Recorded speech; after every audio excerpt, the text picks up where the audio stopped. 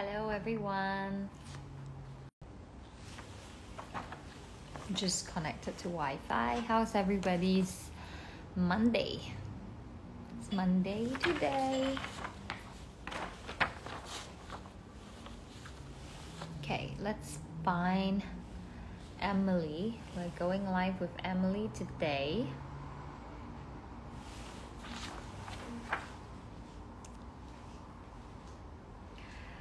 I'm good.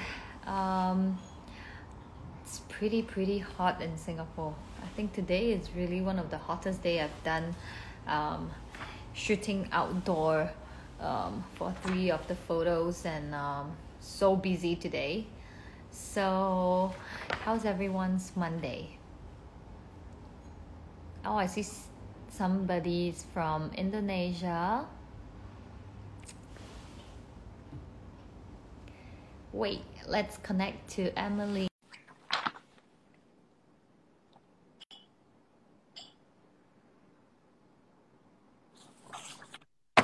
Hello!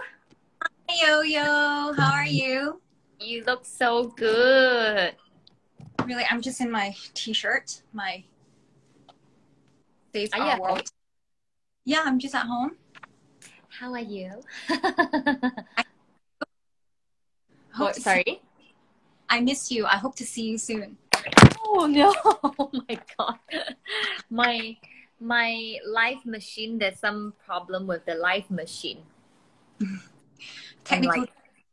Technical issue. It's not really holding up my phone really well. How are things? Happy 3rd birthday to Luca. I know. He is just having so much fun, having like the time of his life, celebrating with some of his good friends from school. And I'm just trying to like fix this situation going on. I'm so sorry. Hi, Ellie. So supportive. Yeah. Women empower, right? Of course, my sister is going to support. I know. It's good. It's such a good, I mean, I think I'm just gonna hold this paper, talking to you, and International Women's Day. Of course, we're gonna talk about everything that we want to cover under this beautiful festival, and celebrating women and find some inspiration from people around us. I'm like super close to. So I have a couple of questions to ask you, because I mean, for people who are not familiar with Emily, I mean, I'm sure all of you guys are pretty familiar with her. She's from Hong Kong. She runs, oh my God, your husband is here, so supportive every time. Yeah, so she runs Eco Drive Hong Kong. And she have just launched her new online platform, 8 Shades. Maybe you should talk a little bit more about the new platform that you just launched. Well, first of all, happy International Women's Day. I just want to recognize and highlight all the contribution that so many women before us has made, paving the path for all of us. Hello to everyone. For those that don't know me, I'm Emily Lam-Ho, and first and foremost, I'm a mom, a woman founder. So I wanted to, put that forward. And I'm also a woman entrepreneur that just launched a startup called 8 Shades. It's a purpose-driven modern lifestyle platform that guides and inspires sustainability across living, beauty, wellness, and style, aspiring to make the world one shade greener. We are called 8 Shades because we believe that everyone can take on a different shade in their sustainability journey. So please go check out 8shades.com. And I hope it will inspire and empower everyone here to, make a slight eco change in their life.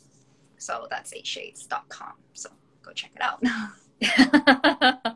Okay, so maybe we can also talk a little bit more about what International Women's Day means to you. Well, International Women's Day, I think it's very important to recognize a lot of the women that has paved the path for us, that got us to where we are today. And it's also a reminder for us to make sure that, you know, we still support each other and we are, you know, checking up on each other. I think it's very important to be able to have a day to, you know, celebrate. But I think every day is Women International Day, because every day we need to celebrate each other and we need to celebrate, you know, the milestones that we have made going forward. Well, actually, I do agree that we should celebrate this great day every single day. And as a modern woman, entrepreneur, content curator, mother, how do you juggle multiple roles and still be at your best? Well, the struggle is real. Now that I've just started Eight Shades, I'm definitely finding it, you know, a lot more challenging running a startup and being a mom. Mm-hmm. I mean, Yoyo, I relate as a working, you know, as a working mother. We just have to face it, charge through with as much positivity as we can. And, you know, a lot of people talk about work-life balance. Mm-hmm. When I'm in other like women forums, you know, they ask me about work-life balance, but at the end of the day, I honestly don't believe in work-life balance. Mm-hmm. I think the word work-life integration is better. If anybody actually, you know, have reached work-life balance, please teach me, because I'm definitely not there yet.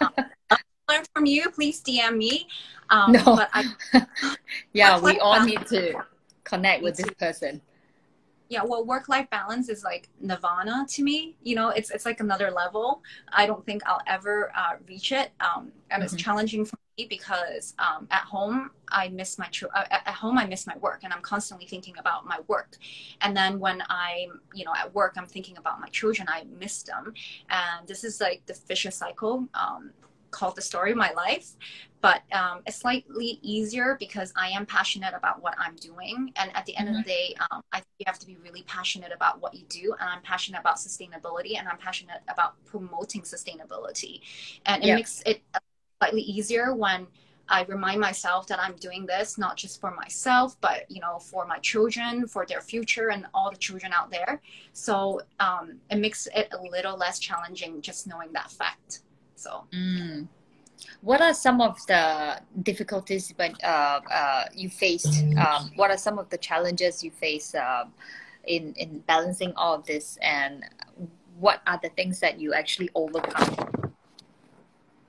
I think one very real emotion is mom guilt.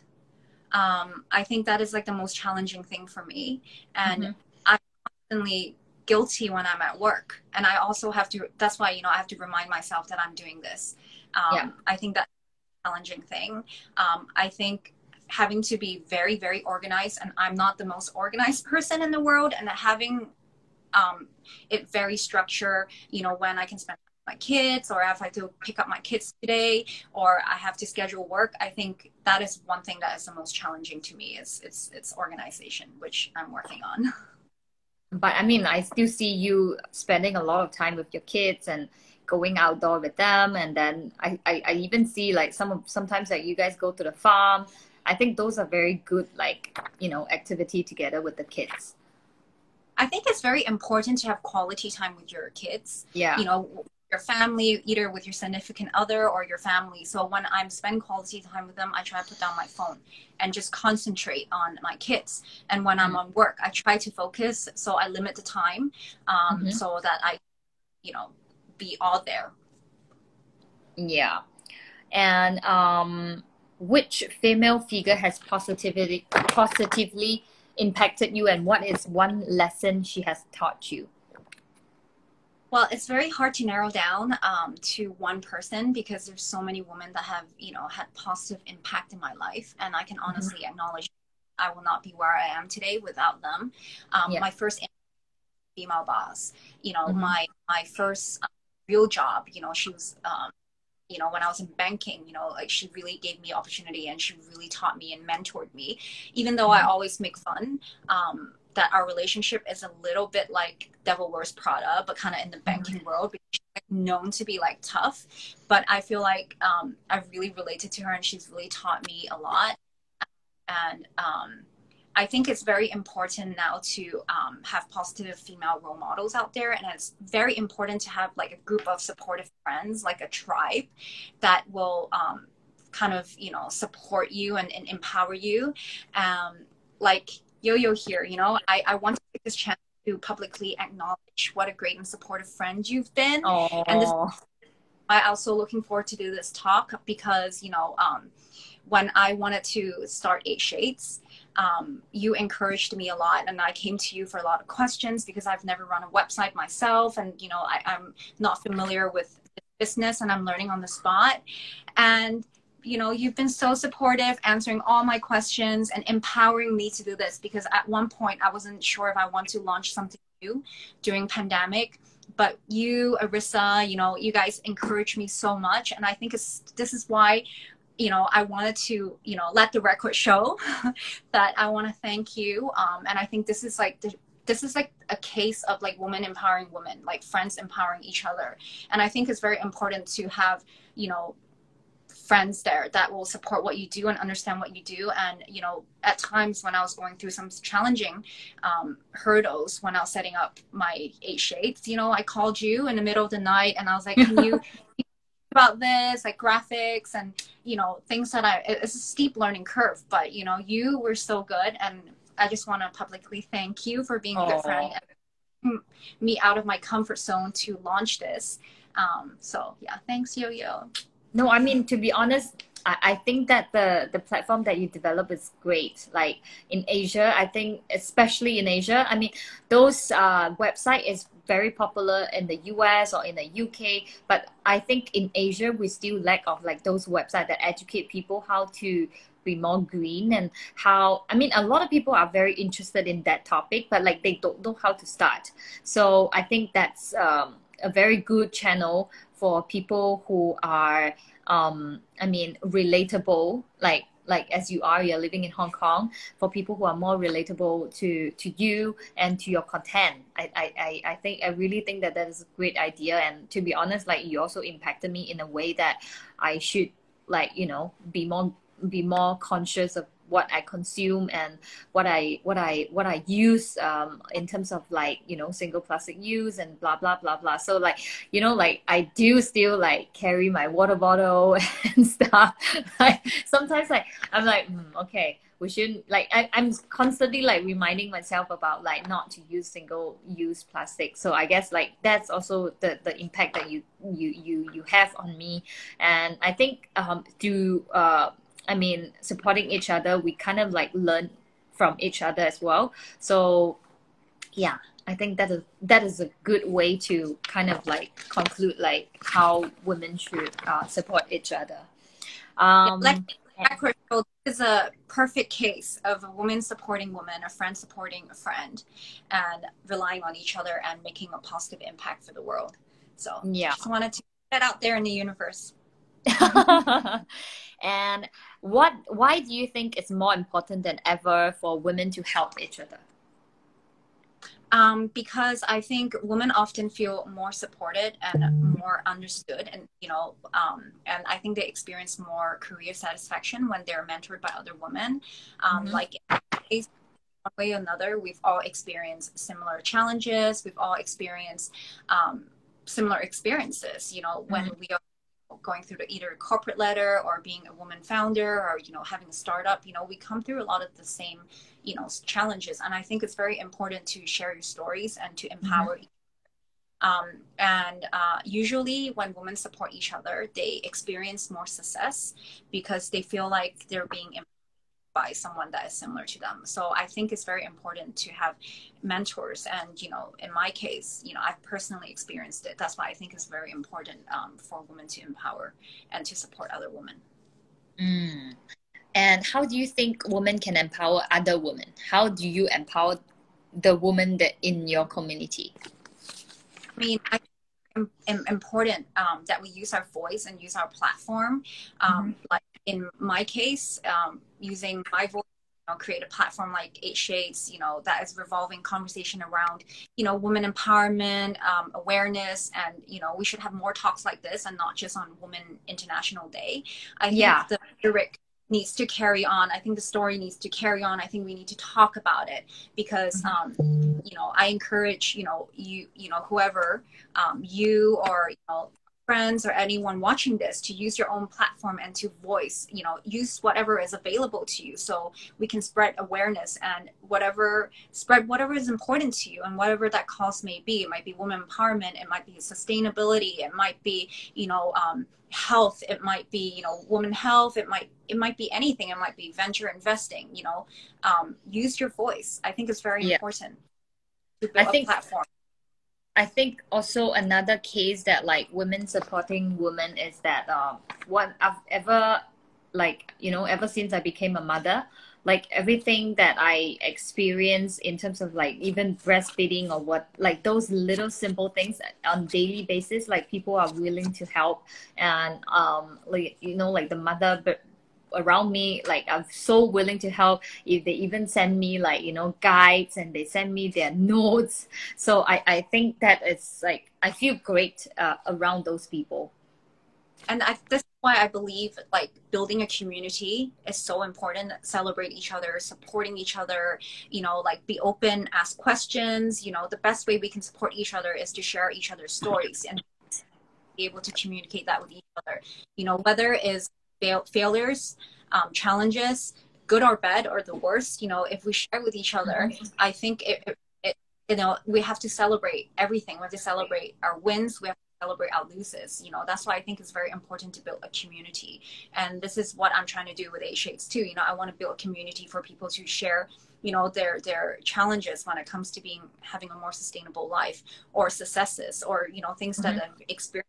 Because I think this year pandemic, we can all realize that the world is very small and we are also interconnected in a way.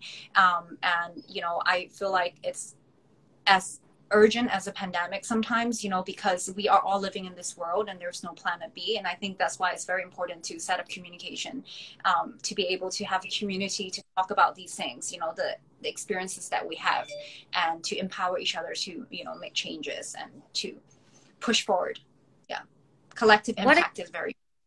What is the one change you hope to see in the future for women? One change. There's so many changes I want to see. More opportunities for women, whether it's to be treated and paid on par with any man counterpart, because out there's still like a big difference, whether it comes from men and women having the same job. I think like job pay equality is one thing, and I think education is another thing. I think it's very important for girls to get education at a young age, because a lot of them they because of family economics or like situation, they drop out of school. And I think girls education, I really support that, because I think it's very important to empower young girls to not be dependable on their male counterpart for livelihood, and more independent, because they can have their own job, they can go to university, they can support themselves. And I think a lot of business law needs to change, because there needs to be more diversity on boards, because right now it's majority of boards on like Fortune 500 companies are still majority male. And I feel like there needs to be more diversity, because diversity increases profitability, and I think we need equal representation. I can go on and on and on, but I think your audience are very interested in your talk. Like I see a lot of comments like asking you to continue talking and like talking more about sustainability and a lot of those things. I think people love what you're saying.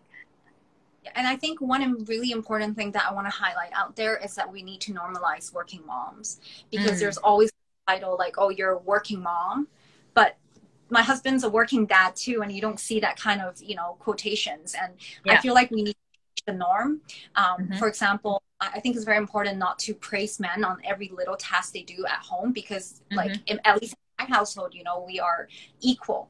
So, you know, you shouldn't praise a man when, oh my God, look at that father. He dropped the kid off school like one day. But working moms drop kids off every day. Why don't you praise Yeah. the woman? I think it's very important to, you know, normalize that. Or, oh my God, that he's an amazing father. You know, he changed one diaper. And you're like, Mhm. well, I changed like 20 million diapers like every day. I think we need to and for like little things because we make it okay. So we need to start, you know, praising moms, you know, normalizing working moms. I think that is one thing that I really want to push going forward. Yeah. And lastly, what advice would you offer as a woman to fellow women this International Women's Day?